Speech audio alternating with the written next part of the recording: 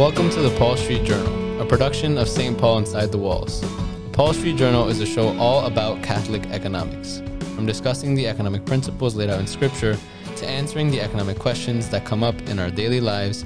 This show will be your guide to making your own economic decisions with the heart of the Church. I'm Freddy Garcia, and I'm joined by my co-host, Brian Honsberger. I just want to give another warm welcome to episode number 1 of the Paul Street Journal. Wherever you may be listening, I hope you're as excited as I am to go through this. The Paul Street Journal sounds super exciting to me. And like you heard in the intro beforehand, it's going to be a show about Catholicism. It's going to be a show about economics and essentially how those two things intersect. We're going to cover a lot of material, and most of all, we just hope that it's as engaging as we expect it to be and as you need it to be. So I'll pass it over to Brian to explain what exactly St. Paul Inside the Walls is, as this show is produced by St. Paul Inside the Walls. So Brian, take it away. Thanks, Freddy, and welcome listeners and viewers of the Paul Street Journal. So St. Paul Inside the Walls is the Catholic Center for Evangelization for the Diocese of Paterson, which is in northern New Jersey. So our bishop is Bishop Kevin Sweeney, and we operate under his direction and the direction of our vicar for evangelization, Father Paul Manning. So St. Paul Inside the Walls is it might be the most exciting place on the planet. I hope I'm not exaggerating, but our mission here, our goal is multifold. One is to evangelize and reach out to people with no faith at all. So engaging the general public, specifically we're good at dealing with young adults in this way, college students perhaps, but inviting them to explore or more deeply explore their life of faith. We also act as a center for training in evangelization, so we have different sorts of events that help people articulate their faith to others. And then finally, we operate as an office of evangelization for our diocese. So we have many departments here, a staff of about 20 people who do marriage preparation, catechesis, and youth ministry, and things like that.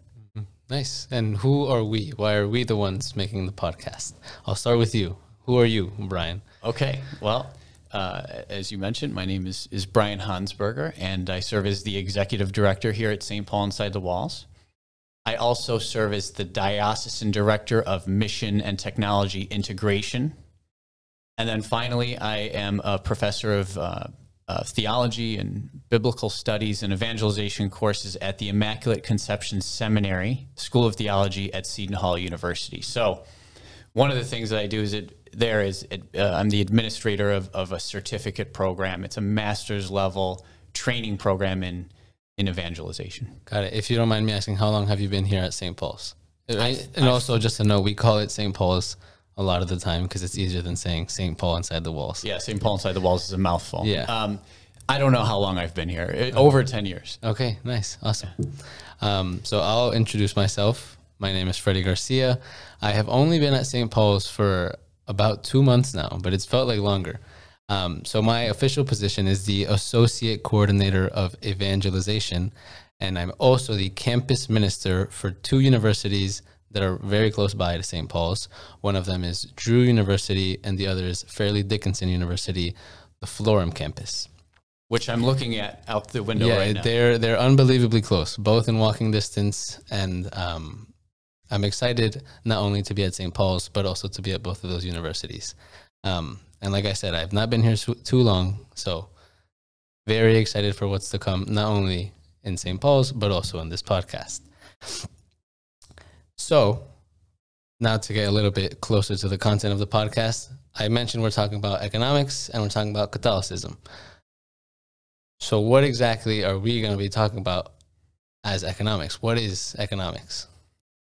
So economics, it's an English word that we're all familiar with, but the word is an ancient Greek word, and it's used in the time of Jesus and St. Paul, and in Greek it's oikonomia, Oikos, the root word, means house, and oikonomia would be like the way of the house. So isn't oikos a yogurt? It's a yogurt as well, yeah, but it means house. Okay. Like house yogurt, like plain yogurt, in other words. Okay. So the oikonomia in the ancient sense is the way of the house. So every house had a rhythm and an economy. You know, resources were coming in, resources were produced, or resources were used to produce something, and then goods were being sold. And you know, there was a financial component to every house. So eventually that term was used at a macro level when when we're talking about a nation, you know, like a GDP, like the inputs and outputs of a nation's economy. So, and then finally there's a theological understanding of economy, which refers to, like, the divine economy would be God's dealings with humanity, the way of God's communication and life with humanity. Got it. Sorry to be nitpicky, but how would you give a 1 to 2 sentence definition then of economics? Because that spiel was great and informative, but what is the 2 sentence definition that you would give? Sorry to put you on the spot, but I'm sure you can give something. Yeah, I would have to say the flow of resources. The flow of resources in a certain, like, body of society, whether that's at a micro level or a macro level, but the flow of resources. Okay, got it. So then why should us Catholics care about economics, the flow of resources, whether micro or macro level? What makes it relevant to the people that are listening and to Catholics at large? So the church has much to say about economics, and we're going to talk about this later, but there's a lot of wisdom that the church has to share on this subject that is unknown, but it's beneficial. So just as a personal example, I was unaware, as somebody who studied economics in school, once I became aware of Catholic social teaching on economics, studying theology, I became a little upset with my economics training because there's so much the church has to offer it's not well known, but it has the ability to affect your life as an individual, and it has the ability to affect society because it's beautiful, and it has the ability to improve both individual lives and the communal life. Okay, I want to give a response. I think as a Catholic, and I'm a young Catholic, I guess. I'm 22 years of age. And sometimes when I think about economics, at least in the past, I've always thought mainly about markets, trends, and you know, technical words that I would have heard in college from economics majors. So to some extent, it feels like I can not really worry about that macro level stuff, and I could just focus on my own life. And economics, honestly, to me, didn't really seem super relevant. But you're making it sound like it is. So how would you tell me, a 22-year-old who's like, you know what, economics, I can live my life without it? What would you respond to me in that question? I would say that economics at a macro level affects everybody, and you can't just you can't bury your head in the sand. Every act, whether it's an economic act or something else, is a moral act in one sense. It's as if you had a pebble and you were to throw that pebble into a lake. It's going to have ripples that expand. And as Catholics, it's our role to be aware that every stone you throw into the pond, every dollar that you spend has an effect on everybody else. So we as Catholics care about other people. We find others to be just as dignified as us, and we care about them. So every act that we make in the economy should be done with intentionality, with discernment. Got it. So you mentioned earlier that the Catholic Church has a lot to say about economics. And given that our podcast is about Catholicism and economics and the Catholic social teaching on economics, how do we get there? How are our listeners, how can our listeners understand the Catholic social teaching on economics? What's behind it? Well, the Catholic social teaching on economics starts with our scriptures. So we have the Hebrew Bible, the Old Testament. We have the New Testament. So those are our foundational documents and filled with wisdom and both principled advice and also very practical advice. Going from there, we then have all sorts of examples of Catholic history, how the economy changed through the history of Catholicism from one century and millennia to another. And then, starting in the late 1800s, we get very formal, clear teachings on economics from the leaders of the church, the popes. So starting in 1891 with a special encyclical titled Rerum Novarum, and then many others since, all the way up until Pope Francis talking about economics today, there's a very clear teaching. So about 140 years worth of teaching that we in this podcast have to unpack. Yeah, there's a lot to unpack if we're going back to the Old Testament, right? Yes. And you mentioned these relevant events, and it sounds like for not only the Old Testament, but the New Testament, the encyclicals, and all that comes after, there's a lot of context in which it'll help us better understand these principles that you mentioned, these principles that are in the Old Testament, the New Testament, and even the encyclicals. I think that in order to understand those, we need the context, and I think that that's something, like you mentioned, we want to cover, and I think we hope that we can cover it in a way that's really easily digestible and entertaining, right? Sure. Yeah.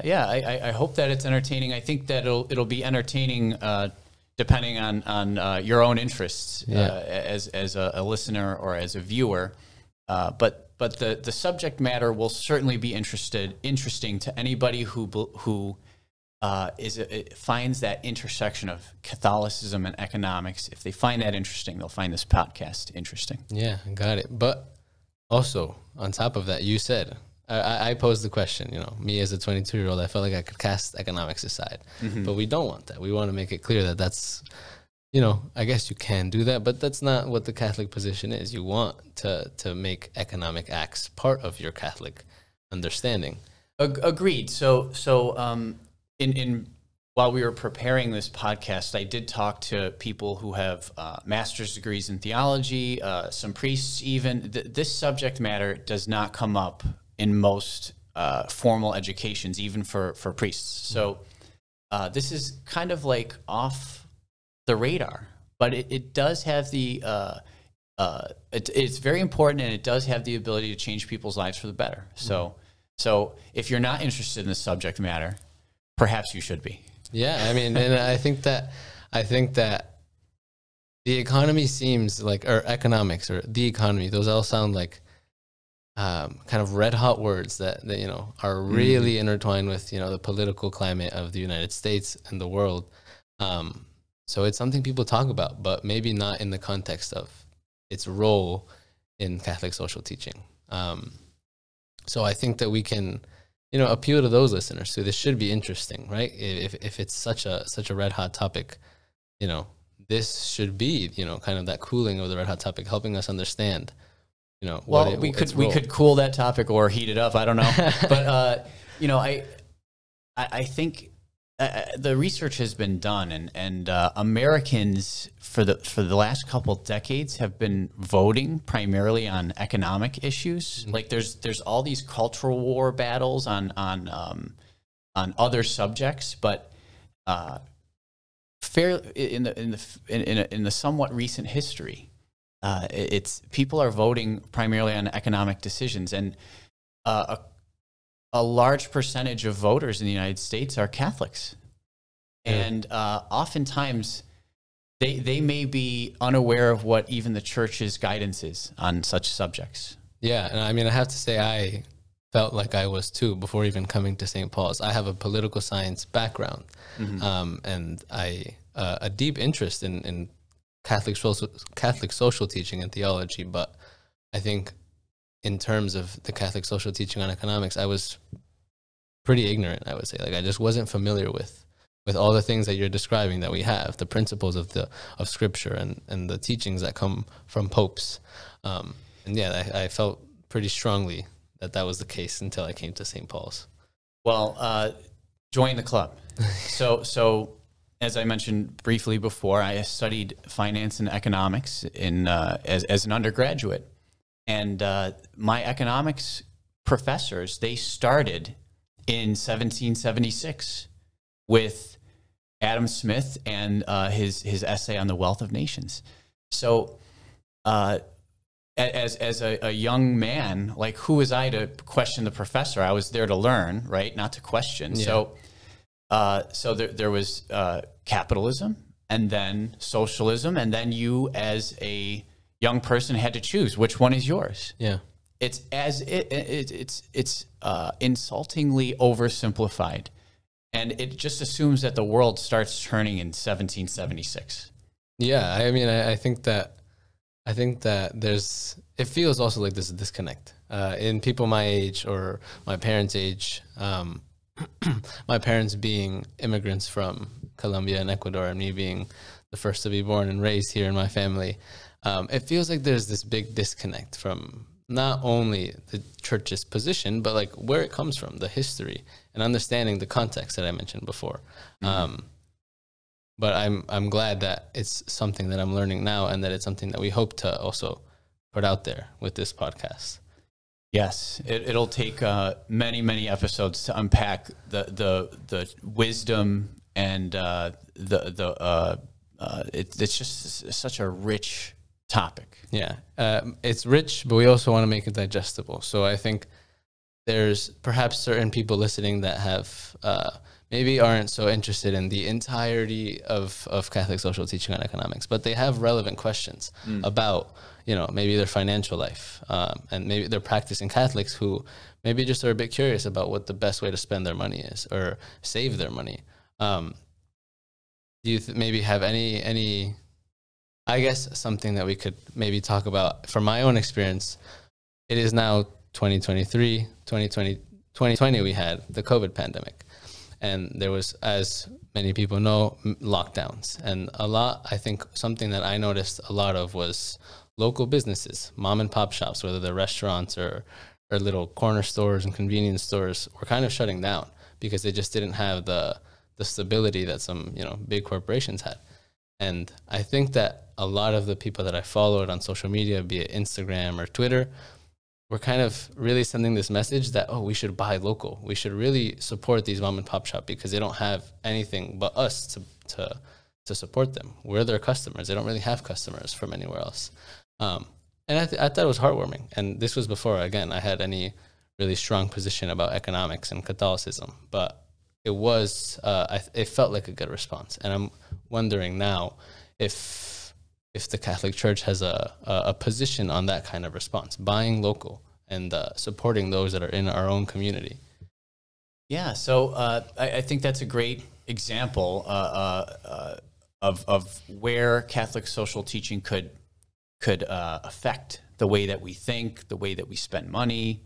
And one thing that we're going to kind of, there's some nuances here. Maybe the church doesn't take a position on such a matter, but it does have principles that guide every individual in how to act. Mm-hmm. So we're going to be focusing on those principles and then seeing how they weigh against one another, right? So is the church against corporations? No. Does the church desire the good of small businesses? Yes. And when it comes to there's sometimes one needs to be favored over another, right? Mm-hmm. So in this podcast, we're going to talk about perhaps in certain circumstances where one would be favorable over the other and why. Yeah, I see. Okay. And I think connected to that, most of at that time during the pandemic and me growing in my own understanding of what was going on and of economics, To me, it maybe still feels like when I think about economics, I think about money, and I think about money as it relates to me. How am I going to purchase things? Where am I finding my financial stability? And I think many people now in America and throughout the world are concerned with the same thing. How am I going to provide for my family? How am I going to provide for myself? Finances and stuff. So I guess, you know, I'll bring it this way. Me being a 22-year-old, you know, I have plans for the future. I want to get married. I want to have a house. But, you know, life, you know, it costs money, essentially, is where I'm going. So I'm wondering if, let's say, for example, an index fund is a way of, you know, I could invest my money so that I can have more money in the future to buy these things that I hope to buy or hope to have. So because when I think about money, I think about economics. Do you have an answer to that? Does the church have an answer to these kinds of questions that people may be concerned about? Yeah, so we're going to talk about like the principles that guide us in future episodes, but even with an index fund, there's multiple principles of Catholic social teaching at play, right? So one of the principles we're going to discuss is your obligation as a Catholic to take care of your family. The scripture in the New Testament says, a person who doesn't take care of their own family is worse than a non-believer. Wow. All right, so that's one side of the coin to consider. Also, we're going to talk about the importance of discerning economic decisions, right? So is an index fund a discerning vehicle of investment? No, in fact, that's why they exist, is because they're undiscerning, right? So what's more important, saving, discerning? You know, these are two principles that both matter, that an individual who's informed by Catholic social teaching is going to have to weigh these things and come to a conclusion. And by the way, there's many more principles that they'll be thinking of when they make these decisions. Yeah, I'm sure there are. Two. Yeah, okay, got it. But yeah, I think that there, for me at least, when I think about economics or the church's position, I as a Catholic want to be informed by the church's position, want to listen to the teachings of the popes and what's laid out in Scripture. And I'm sure other Catholics do as well. And I think in doing so, I tend to look a lot for advice, whether that's from, you know, my local parish priests here at St. Paul's, or even online. I think online there's tons of people that just look for financial advice, and sometimes even informed by, you know, their faith tradition. One thing that I think of is actually, I'm sure you're familiar, and our listeners may be too, with Dave Ramsey, who is he's on YouTube, he's on a bunch of platforms, and when he gives his financial advice, you know, he makes people. He really stresses the idea of you know, say becoming a millionaire. Sometimes he talks about all the time, and he says, you know, he seems to be a faithful Christian himself. He's not Catholic, but he does tend to quote Scripture a lot and thank God for everything that he has. And I'm wondering if, you know, should we listen to people like Dave Ramsey? Sure. Yeah, I think we could listen to Dave Ramsey. So I've listened to. You know, a few of the things that he's produced, and maybe I've read one of his books, but yeah, he is a good Christian man from what I experienced, and he is influenced by Christianity in general, but as a non-Catholic, there's some differences, and Catholicism has a very well-organized and well-documented set of teachings, you know, Catholic social teaching on economics.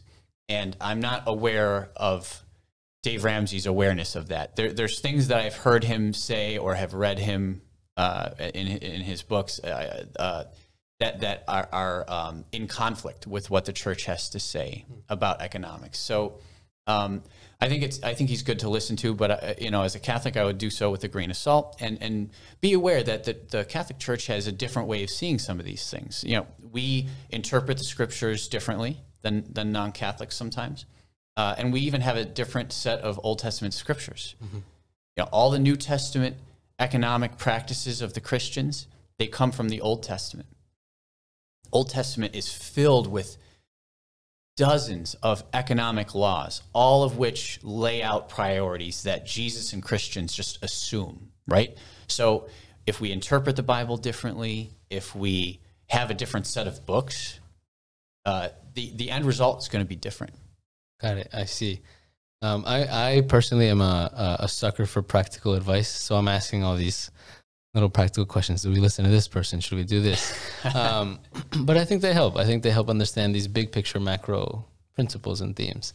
But on the note of practical advice, I feel like St. Paul's has some practical advice to give in regard to purchasing from a Catholic perspective. So, for example, I learned earlier, and that way I'm going to point to our studio. Sorry for all those who are listening and not watching the podcast. This table itself, is it Facebook Marketplace where you got it from? Is that correct?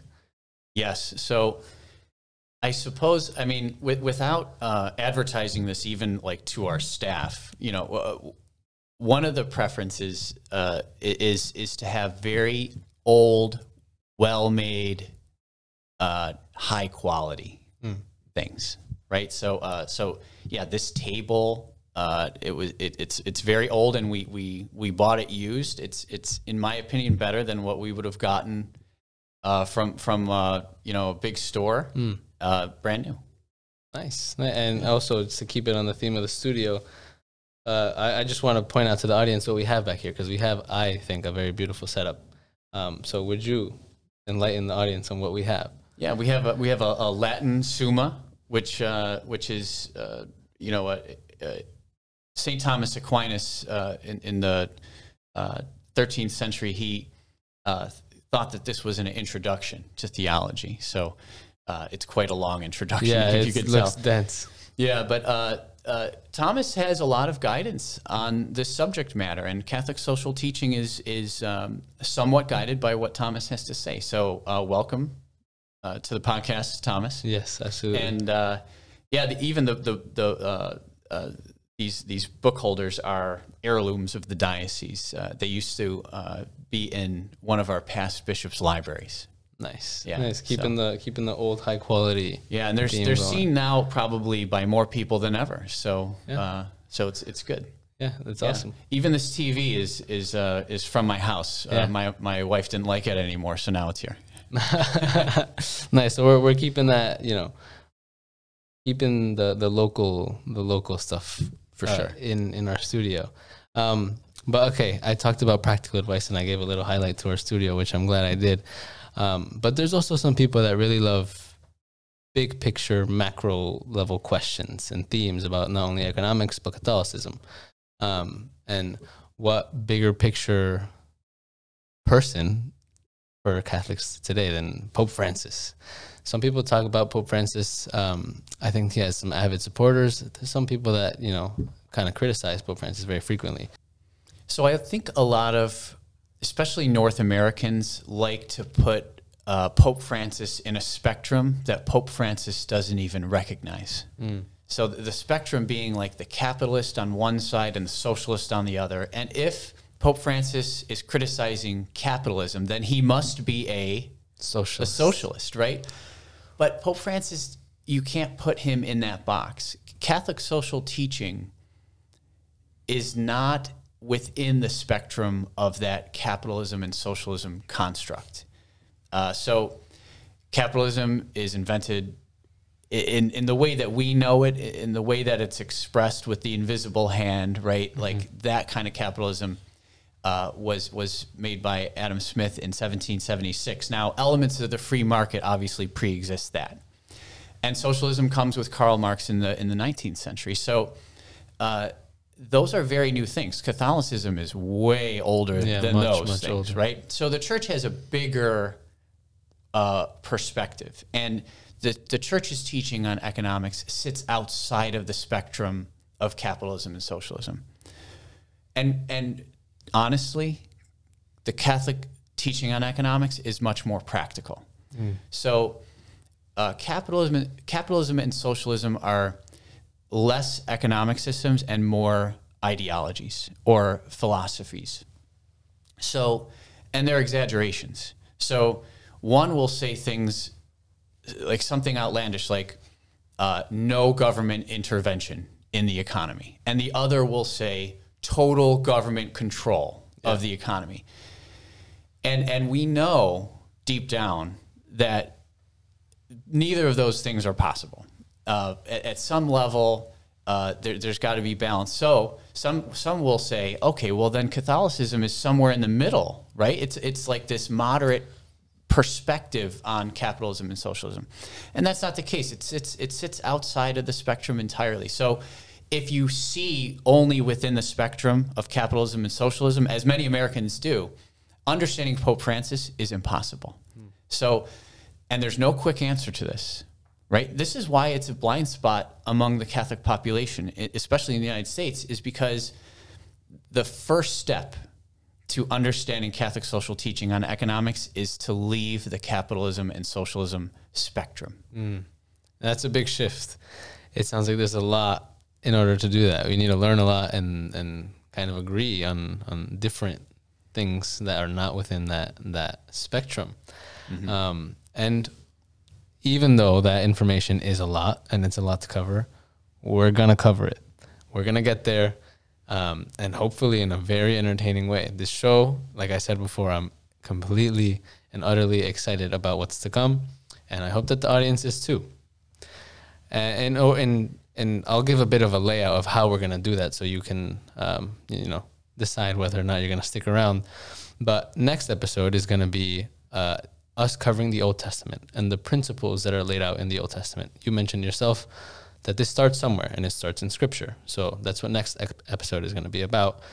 The episode after that, episode 3, is going to be on the New Testament and the fulfillment of those principles and what's new about the New Testament in regard to economics.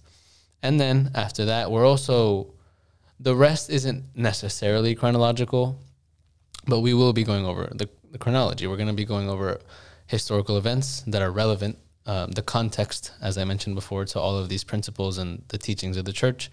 And we're finally, like you said, going to get to encyclicals, the authoritative teachings from the popes on Catholic social teaching on economics. And also, we're hoping that, as we've mentioned throughout the podcast, we're going to get to contemporary events. We're going to get to things that answer the questions that we have in our everyday lives, as our intro says. And yeah, we're hoping that it's consumable to everyone who may be interested for whatever reason it may be. So that essentially wraps up episode 1. We really hope you stick around. Make sure to keep an eye out for the next episode of the Paul Street Journal.